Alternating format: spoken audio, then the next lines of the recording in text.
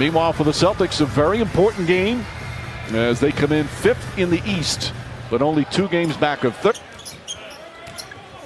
Wagner behind the back. Nice dribble. Left-handed won't go. Ball tipped up and in.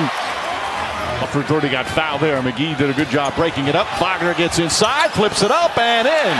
Nice adjustment there for Mo Wagner. And the Lakers back within that. What are the odds of that happening schedule-wise for the two brothers to be able to watch each other on consecutive nights as McGee throws it down? For leaders like Mark, like a Charlie Ward, like a Larry Johnson. You know what? I'll say to engaging with each other. If that's true, a great cut by James. the best times was on the bus, on the planes, traveling together.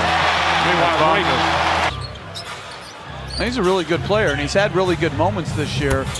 It's stringing those type of performances to get 6 players in double figures, have 32 assists, and win their 3rd in a row. Kyrie Irving with a brilliant performance.